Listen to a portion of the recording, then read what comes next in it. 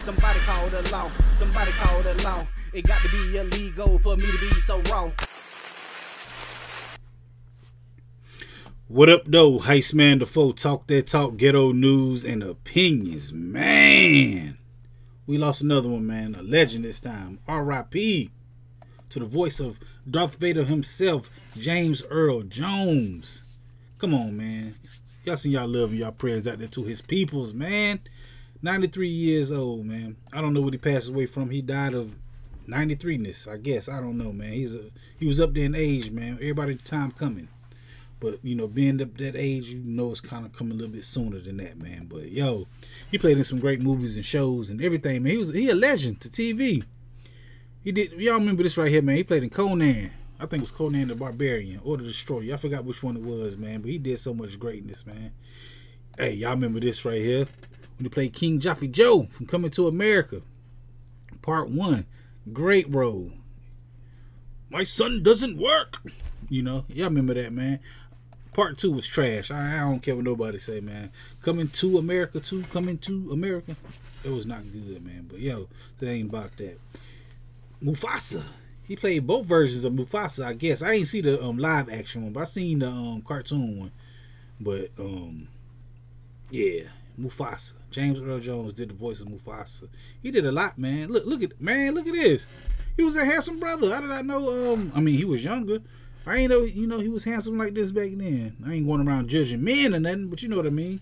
He was a handsome dude, man, from back then, back in the days, man. James Earl Jones, born in 1931. He died before them. I mean, he was born before, what do you call it? World War II? Angels in the Outfield. No, this is not Angels in the Outfield. This is, If You Build It, They Will Come. Field of Dreams. He played in that too, man. Overall, man, y'all, this is a few things, man, he played in. It's a lot more than that.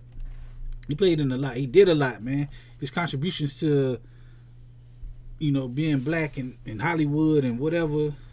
He did a lot, man. R.I.P. to him, James Earl Jones. I think he got family and kids, man. I know they praying for him and knowing all this stuff, and it's just a sad situation, man. Just because he's a legend, but he contributed a lot to the film industry, man, and everything. I think he played in what was that? Roscoe Jenkins. Did he play in that? Or Johnson Family Reunion? You know, Who Made a Potato Salad? He played in one of them black movies like that too, man. He played in a lot, man. James Earl Jones, the voice of Darth Vader. Damn, man.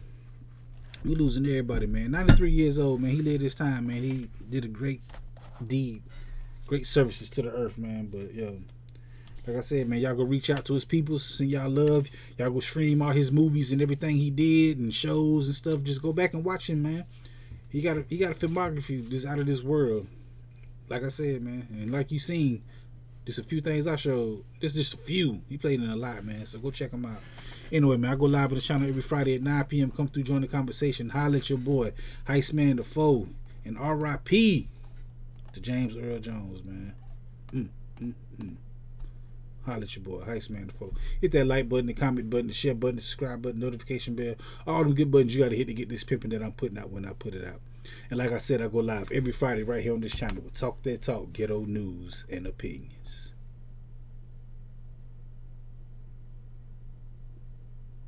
This is a dangerous groups that we're dealing with now. All right.